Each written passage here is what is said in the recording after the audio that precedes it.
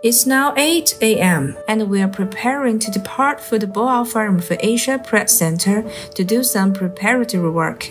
In the afternoon, we will conduct some themed interviews. Today is certainly going to be a busy day. This is a press center. This place can accommodate hundreds of journalists working simultaneously. During the conference, journalists from various countries will report from here and transmit the messages from Boao to the world. Green and low carbon is a major highlight of this year's conference, where roofs and railings can generate electricity, even the floor tiles beneath our feet.